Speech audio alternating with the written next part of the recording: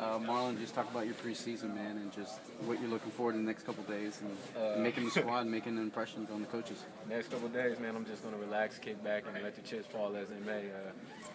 Just if I get a phone call, I get a phone call, and if I don't, coming back to work on Sunday, and I'll have to go 10 times harder because it's for the money now. It's for the ship. Let's get it. It seems like you've made the most of your opportunities when you've gotten in there. Yeah, of course.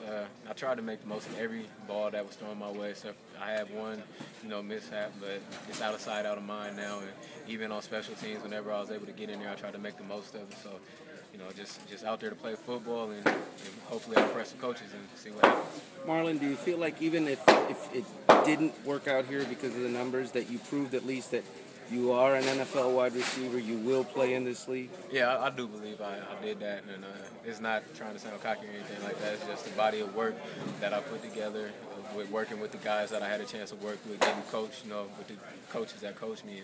It's just they helped me out tremendously this preseason, because I feel like I've grown as a football player and as a man on the field, able to handle certain things that come your way, because not every play is going to be perfect. Awesome. Thank you. Yep. Cool. No problem.